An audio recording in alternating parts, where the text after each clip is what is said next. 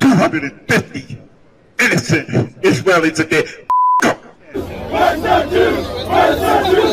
There's been an alarming uptick in anti-Semitic incidents following the current Israel-Gaza conflict that started on October 7th. From chants that say "gas the Jews" outside the Sydney Opera House, to multiple reported bomb threats against synagogues in Chicago and Utah. And many Jewish communities around the world are feeling the impacts.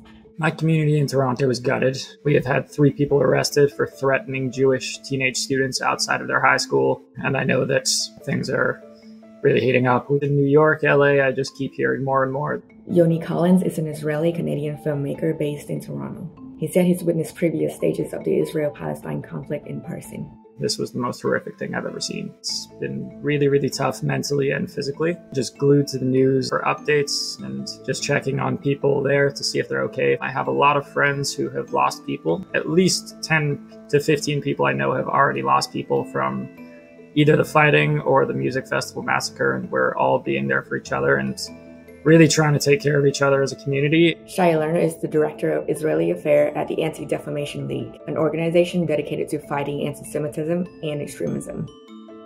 This attack last Saturday was the worst attack on the Jewish community since the Holocaust. It impacts pretty much every Jew around the world and every Jewish community around the world.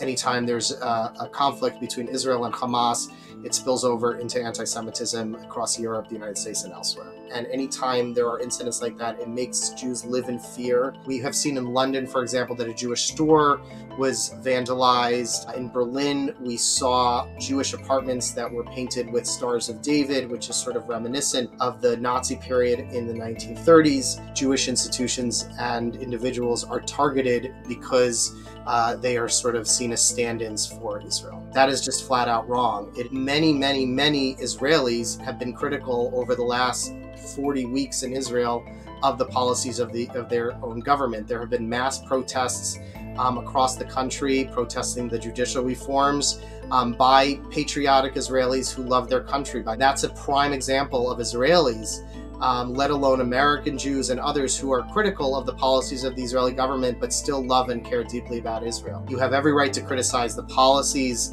and the actions of the Israeli government, but when you hold Jews accountable for those actions, that is a form of anti-Semitism. This is a very uncertain time for the Jewish people. Reach out to your Jewish friends. Everyone knows someone going through something right now. Every single one of us. We feel very, very alone in this fight, and we really need the support.